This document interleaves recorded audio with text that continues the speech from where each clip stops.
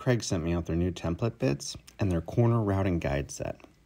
So the first thing I did was mount the profiles on the side of my router table leg.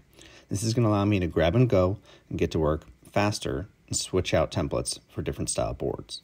I chose the 1/4" bit for this project just to see what it could handle. I'm starting out with the 1 1/4" chamfer.